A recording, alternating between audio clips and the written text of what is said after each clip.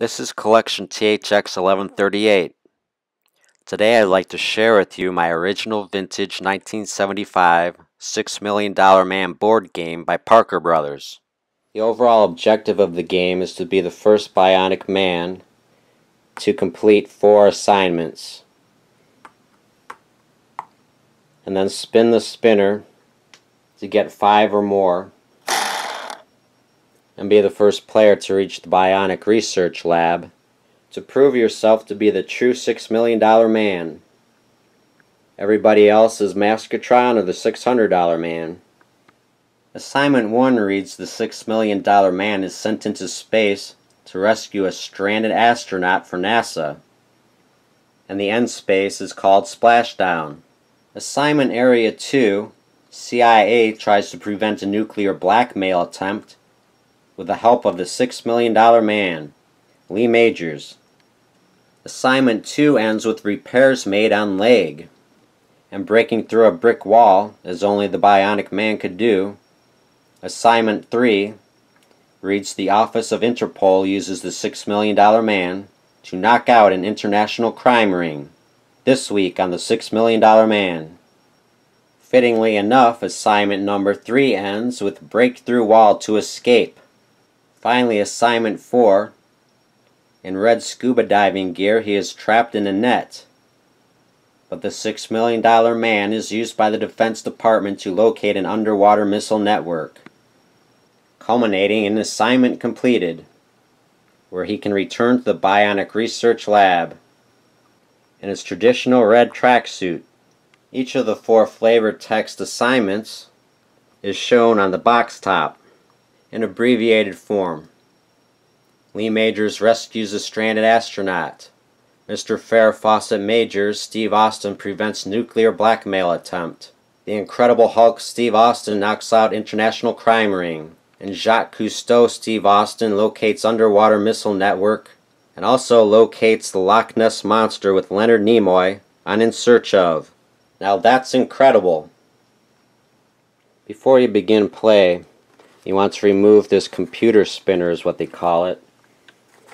It has a heavy box that's the same orange color as the back of the board. You can hold it in your hand, ironically, like a mobile device, and spin the spinner. This has a piece of metal so it stays put. You don't have to put tape on the back of it. Now what's interesting is that when you store it, you store the tokens in there. And then when you play the game, you take this deck of cards, which are all power cards. We'll take a look at why. Steve Austin is on one side. This really cool power logo is on the other. Everyone will use them.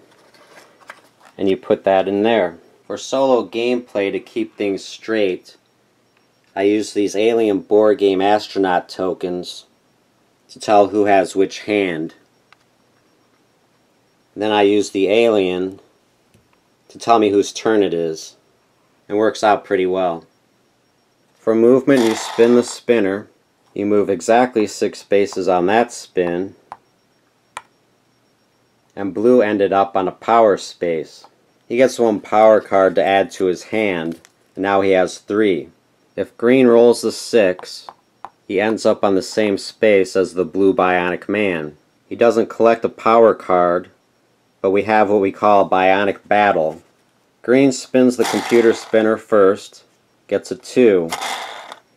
Blue gets a 1, so green has won the Bionic Battle. He moves 2 spaces forward, 1, 2, and blue stays where he's at. Furthermore, blue loses 1 card to green. Now green has 3. That helps green because he landed on an incident space that's pretty common around the board. It has flavor text, secure faulty hatch. The instructions are always lose 1 turn or 2 cards, so he has a choice. If he doesn't want to give up 2 cards, he loses a turn, and in solo gameplay I tap them so I know that they lose a turn. Whenever you make a choice to play cards, you have to have at least 1 left in your hand. So green chooses to play those 2 power cards so he does not lose a turn. And he returns them to the deck. Let's say yellow eventually lands on this green space.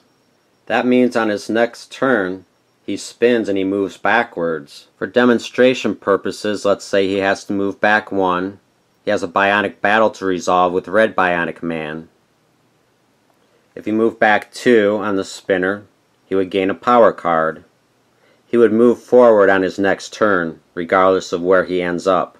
If he landed on the blue space, it's a neutral space and nothing happens. He spins his next turn and moves forward. For your Bionic Man to get to the end of the assignment space, you do not have to land by exact count. You will stay there until your next turn. It's possible to have all 4 Bionic Men on that space at the same time without penalty and without having to fight a Bionic battle. So you have to spin a 5 or 6 to move on to the next assignment. In this case, it's assignment number 2. If you fail to spin a 5 or a 6, you have to stay on that space until your next turn, and every turn thereafter until you spin a 5 or a 6. You could potentially have been in the lead and get left behind, obviously with a bionic malfunction. There's a space on the board that says Bionic Malfunction, restart at assignment 2, in which case you would go back to start. That can even happen if you're on the arrow space and spin and land on that space. You would have to move back to start assignment number 2. You can also use power cards for movement. 1 power card equals 1 space. It's a good idea to save them for assignment 4. Let's say Red Bionic Man had 6 cards in his hand. If he uses cards, he needs to have 1 power card in his hand, so he sets that one aside, and he has 5 power cards to use for movement. He moves 5 spaces, and he lands on a power card space. So he keeps 1 power card, and in effect he used 4 power cards to move 5 spaces, and he returns those to the deck. Once again, it's possible to have more than 1 Bionic Man on the final assignment end space, where everyone has to spin a 5 or more on his turn, as he reveals himself to be the true $6 million man by returning to the Bionic Research Lab. One interesting note about gameplay is that the game I played the other day, Red got stuck on assignment 2 when everyone else completed assignment 4. He spun a 4, 1, 2, 3, 4, 3 times in a row, so he had to move back 4 without incident, spun another 4, and then on his next turn had to move back again, where he lost 1 turn because he did not have enough power cards. So that's a good overview on how to play and win the $6 Million Man game by Parker Brothers. As a bonus, here's a look at my $6 Million Man action figure collection. It includes Steve Austin the Bionic Man, Maskatron with his Steve Austin mask. Here's one side of the instruction sheet for Maskatron. Steve Austin knocking his head off. There's Oscar Goldman and his exploding briefcase. And here's 2 pages of the catalog featuring the Bionic Woman and Jamie Summers' fashion collection. Check out my playlist of Star Wars and other collectibles. Please subscribe and click send me updates so you don't miss another interesting video. Once again, thanks for watching.